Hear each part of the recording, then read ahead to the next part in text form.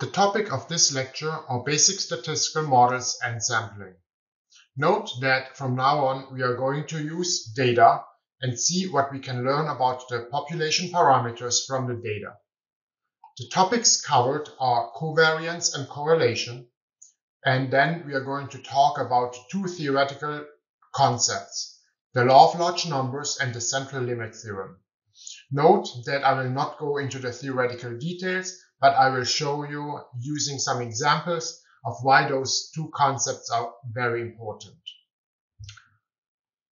So let us first talk about covariance. So previously we have talked about the variance, which is a measure of how much does your data vary away from the mean or the spread around the mean. Now the covariance is a measure that tells you if you have two data sets or if you have two random variables. The covariance tells you of how the variables behave with respect to one another. So you need two random variables for this, and you can calculate the covariance either using the equation that I have provided here on the slides, or you can use a statistical software, and I will come to this. Now, what the covariance tells you is you have the sign of the covariance is either positive, negative, or the covariance is zero. If the covariance is positive and you have the two random variables x and y, what this means is that x and y move in the same direction, meaning that if one random variable increases, the other random variable increases as well. And if one random variable decreases, the other random variable decreases as well.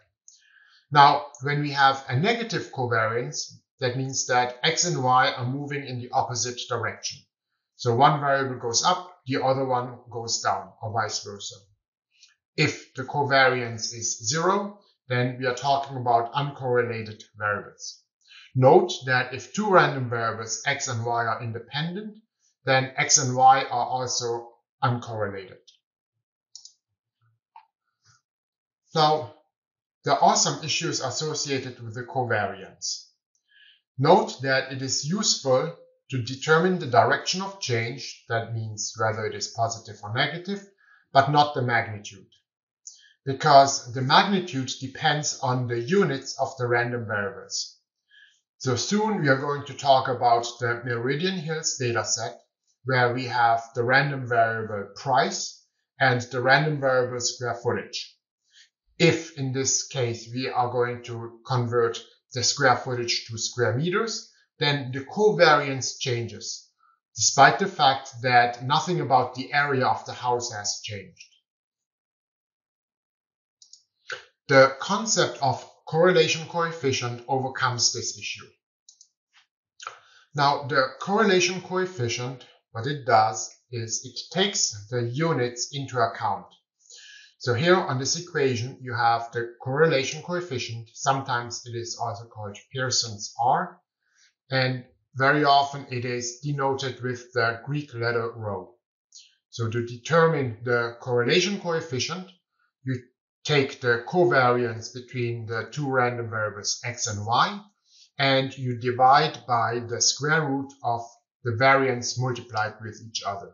So the variance of x times the variance of y, and you take the square root, and this is going to be in the denominator. Now, it is very important to realize that correlation does not mean causation. In a sense, just because two variables move together does not mean that one variable causes the other. And we are going to establish causation in the second part, or we're going to establish causation later when we talk about regression analysis. Now, the advantage of the correlation coefficient is that it varies between -1 and 1. So if you ever calculate a correlation coefficient by hand and you're getting something that is smaller than -1 or bigger than 1, then you certainly made a mistake. Now, also note that the variance is always positive. So we have the variance, which is positive, we multiply it by something else positive, and we are taking the square root of it. We are getting with certainty a positive number. So what this means is that the sign of the correlation coefficient depends on the sign of the covariance. Okay, so the sign of the correlation coefficient is the same sign than the covariance. Now in this case, the sign provides again the direction. So if the correlation coefficient is positive, this means that the variables tend to move in the same direction. And if the correlation coefficient is negative, then the variables tend to move in the opposite direction. Now, what is important here is that the value of the correlation coefficient also tells you something about the magnitude, okay? In the sense that if you have a correlation coefficient, say, that is equal to 1, what this means is that you can perfectly predict the movement of one variable based on the movement of the other variables, okay? Whereas if you have a correlation coefficient that is closer to 0, then it is more scattered. The variables are more scattered. So let me give you some example here. So in the first quadrant up here, you have a correlation coefficient of 0.9. So you see that it is positive and it is close to 1. So what this means is that if one variable is high, or if one variable moves, if one variable increases, the other variable increases as well. So you have them on this, more or less on this line, if you will. Now, if you can see, if the correlation coefficient is slightly less, then the variables are going to be spread more across the space. Now, negative correlation coefficient here, a correlation coefficient of negative 0.7, you see that now the variables move in the opposite direction. So if one random variable has a small value, the other random variable tends to have a higher value and vice versa. Okay. Note that a very small correlation coefficient, it is not really you cannot really visually see how the variables move together. Okay. So let us see of what we have just learned and how we can implement this in MATLAB. So first of all, note that I have already the data set MH, which has the price, the bed, bath, and the square footage, and ignore the number for the square meters right now. Okay. So let us do the following. Let us first calculate the covariance between the price of the home and the square feet. So we type in COF, C-O-F, and then we type in MH, the price of the home as the first random variable, and then the square footage of the house. So when we evaluate this, we get this matrix, okay? And note that what this matrix tells you is that you have first the variance of the price of the home, then you have the variance of the square footage, and then you have the covariance between the square footage and the price. And note that the values on the diagonal here and here are identical, okay? Because it doesn't matter whether you take the covariance between price and square footage or square footage and price.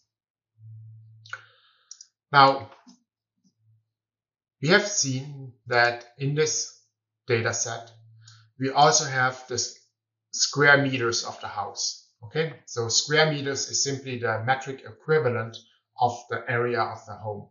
Okay, now note that nothing about the area of the home has changed, but we only changed the measurement.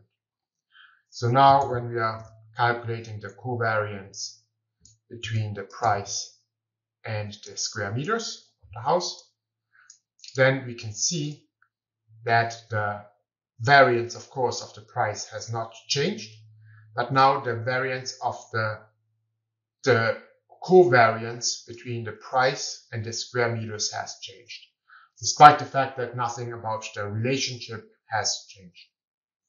Now, as I mentioned before, the correlation coefficient takes the units into account. Okay? So note that if you type in core for correlation coefficient, and you take the correlation coefficient between the price and the square feet, and let us just do the same for square meters, then you can see that in both cases the correlation coefficient remains the same, whether we are measuring the area of the house in square feet or square meters. Okay, so that's the advantage of the correlation coefficient.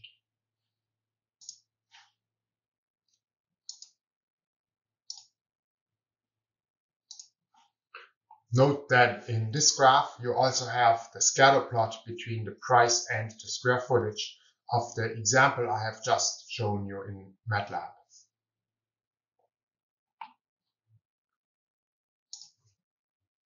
So next, let us consider the law of large numbers. Before we get into the unemployment rate in the United States, let us go over flipping a coin. Suppose I asked you to predict the share of heads after flipping a coin. Now, suppose I asked you that, well, I flipped a coin once and you have to predict the number of shares. So the natural answer here is, or the intuitive and correct answer here is to say the number or the share of heads after flipping a coin is going to be 0.5 or 50%. Now, when you are flipping the coin once, either it is heads or it is tails. So you can be off by 0.5 at least. You are going to be off by 0.5 in either direction. Now, suppose that you are flipping the coin twice and again predicting the number of shares of heads, you are going to say it's going to be 0.5. There you see that, well, if you flip heads twice, you're going to be off by 0.5 again.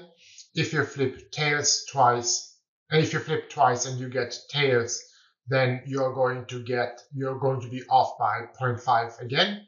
And only in the case where you are flipping one heads and one tails, you're going to be right.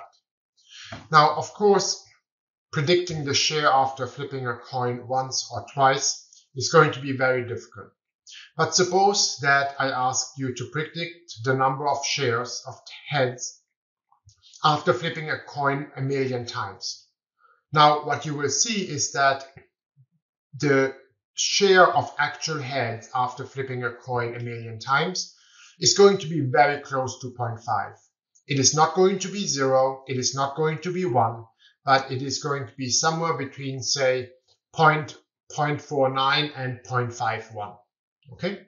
So what this means is that if the sample size or the number of times you're repeating this experiment increases, then your predictive power or the prediction gets more and more accurate. Basically, this is what the law of large numbers tells you. So let me show you graphically. Here I have run a simulation where we flip a coin once and record the share of heads. Okay, so as you can see here, we have the first coin flip, and the first coin flip was tails. That's the reason why the share of heads is actually 0. Okay, but then if you flip more and more often, here is on the horizontal axis, you have the number of trials, then you see that it approaches, or it starts to approach, the 0.5 that you would expect. Now, how does this relate to the unemployment rate in the United States? So the unemployment rate in the United States is measured by surveying 60,000 households where the Bureau of Labor Statistics calls randomly 60,000 households in the United States. and basically asks them whether they are employed, unemployed, or not in the labor force. Now, if you compare the sample size of 60,000, this is significantly larger than what you would see on the news when they are polling for a political candidate. Polling for a political candidate, you usually have around 1,000 to 1,500 respondents.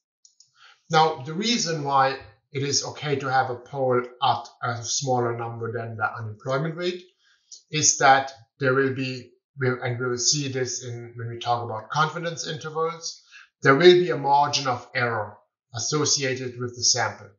Usually for a poll, when you poll about 1,000 people, you have a margin of error of about plus or minus 3%. While if you had the same margin of error for the unemployment rate of plus or minus 3%, that would basically be the difference between a recession and a boom. Hence, to be much closer to the actual unemployment rate, you need to sample many more people.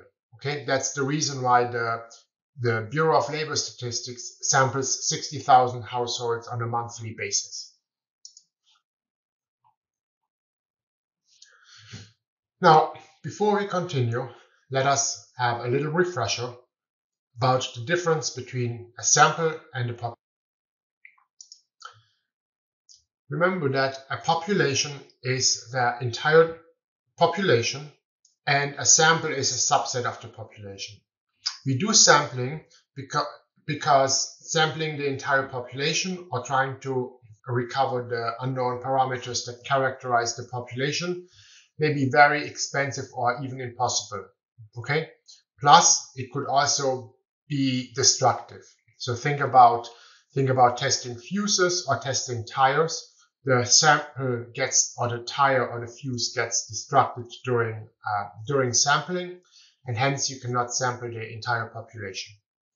Now, when we do a sample, and this is what we assume for all the data sets that we have in the upcoming lectures, is that we have a random sample in the sense that every item or person in the population has the same probability of getting selected into the sample. So if you're thinking about the number of voters in the United States, which are about 160, 170 million people, then if you are actually doing a poll, then each person needs to have the same probability of getting selected into the sample. Okay. So for example, if you were to sample 1,000 people on a college campus or during the NRA convention, then this sample is not going to be representative and it is not going to be random.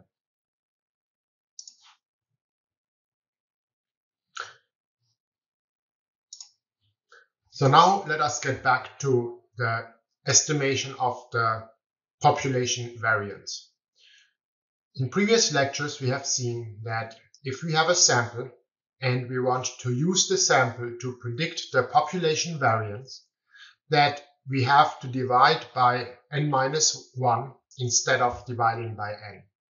Now, in the following simulation, I want to show you of why the division by n-1 is a better estimator for the population variance than dividing by n. Suppose that, and here this is data that I have simulated, is that we have a population size of 100,000 people. And the mean of the variable of interest in this population is equal to 50, and the standard deviation is equal to 20. Okay, so here we have the mean of 50, the standard deviation of 20, which are the population parameters of population parameters of interest for the population. Note that in reality, you never know those mean and standard deviation associated with the population. Now, what we are doing next is we are doing a sampling in the sense that we sample people from the population, and here the sample size ranges from 2 to 50 people, and I repeat the sampling 1,000 times. And the question is, can I recover the parameters of interest based on the sample that I have? Okay. Note that I also repeat the sample 1,000 times because I'm going to take the average across the 1,000 samples. Okay. Again, this is something we cannot do in reality because usually we have just one sample. But here you will see that it gets the point much better across. Now let's consider what happens here on the next slide. As you can see, we have the estimate of the population variance on the vertical axis, and we have the sample size on the horizontal axis. The red line is I estimate the variance, or I estimate the population variance by dividing by n, and with the green line, I estimate the population variance by dividing by n minus 1. Okay? So as you can see is that if the sample size gets larger, the difference is going to be very small. Because if you divide, for example, by 50 or by 49, this is not going to be a large difference. But see what happens if you estimate, if you're using the division by n versus the division by n minus 1. If you are dividing by n, your estimate of the population variance underestimates the true value. Okay, we know, and this is what I have on the previous slide, that the true standard deviation is 20, and across the 1,000 samples simply having 2, you can see that we can actually recover the correct estimate of the standard deviation by dividing by n minus 1 and not dividing by n. Okay, so this is the reason why when you have a sample and you want to estimate the population variance, you have to divide by n minus 1. Now, the next topic is about the sampling distribution and the central limit theorem. Now, before we have sampled across the population, so imagine that you are interested in who is going to be elected during a presidential election, the Democratic candidate or the Republican candidate. Then what you're going to do is you're going out and you sample 1,000 people. Let's say you're sampling 1,000 people.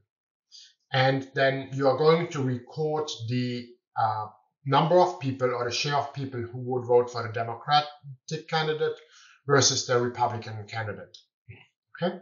Now the question is, if you were to repeat this polling of 1,000 people over and over and over again, how would actually the fraction of people that go to one or the other, how would it vary over time? So intuitively, you would say that if you are polling 1,000 people, then say in the first estimate, you get that 45% are going to the Democratic candidate. And then in the next sample, you would expect that about, say, 46 or 47% go to the Democratic candidate or lower. Okay, so the mean from the sample is going to vary across multiple samples. Okay, and this is where the mean of the sampling distribution comes into play. Okay, now, an extremely important concept with regard to the sampling distribution is the central limit theorem. Now, what the central limit theorem tells you is that independent of the underlying distribution, as the sample size increases, the sampling distribution of the mean will follow a normal distribution. So what does this mean? Suppose that you have the chance to poll people whether they're going to vote Democrat or Republican.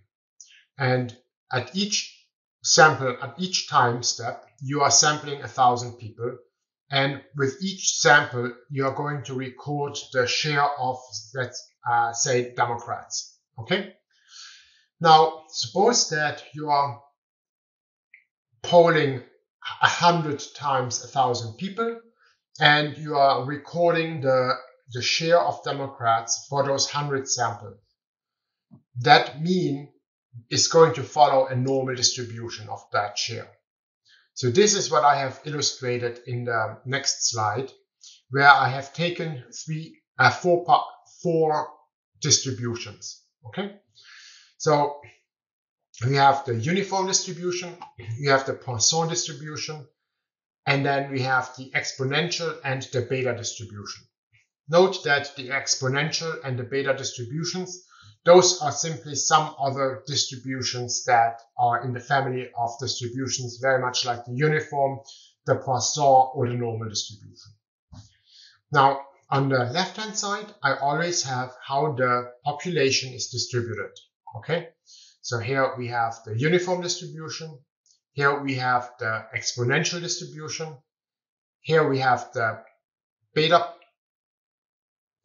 population associated with the beta distribution, and here we have a Poisson distribution. Okay, note that the population, the random variable associated with the population, has different shapes.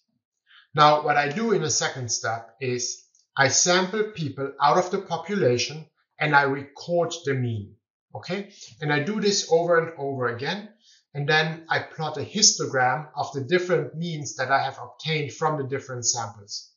And what you can see is on the right-hand side, for the uniform, the exponential, the beta, and the Poisson distribution, is that the mean or the distribution of the sample mean follows the normal distribution. So when we are talking about the importance of the bell curve or the importance of the normal distribution, then one of the reasons the distribution is so important is because of the central limit theorem. That no matter what the underlying distribution looks like, when you sample means repeatedly, you're always getting a normal distribution, meaning the mean of the different samples is always normally distributed. Note that this also has implications for the standard error of the mean. Now, intuitively, the larger the sample size of each individual sample, the variance associated with the sample mean should decrease. Okay, so if you are polling, say, 100,000 people, whether they're going to vote for the Republican or the Democratic candidate, and if you do this sample multiple times of 100,000 people, then you would expect that the share, the predicted share, the estimated share, is going to have a very small variance from sample to sample. Okay, so this is why the standard error of the mean, why we have the n in the denominator. If n gets very large, then the entire expression gets very small, meaning that the standard error of the mean is decreasing. Okay.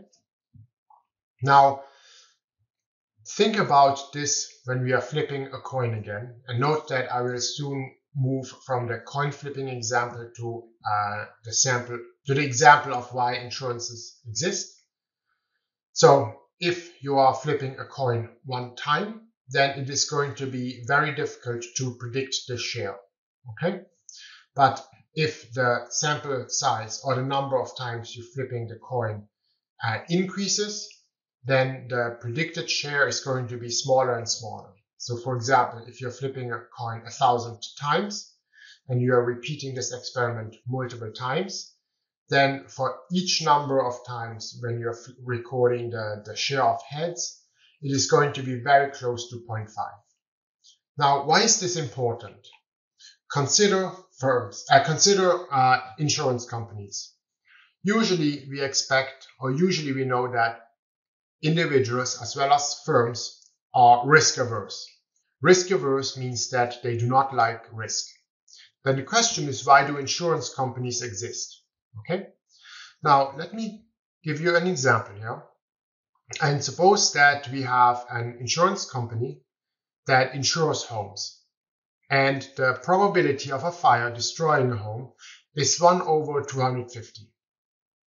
Now, what I do is I simulate the damage of n homeowners, where I vary n by vary n across various numbers. And then each time I calculate the share of destroyed homes. And I repeat this 1,000 times and then generate a histogram. Now, this histogram is, the result of this histogram is displayed here. So in the first histogram, I only insure 1,000 people. In the second one, 10,000, 25,000, and 100,000 people. So what you can see is that, again, the probability of a house fire is 1 over 250, and hence the probability of a fire is 1 over 250, meaning 0.04. This is what we have. This is what we have here. Okay.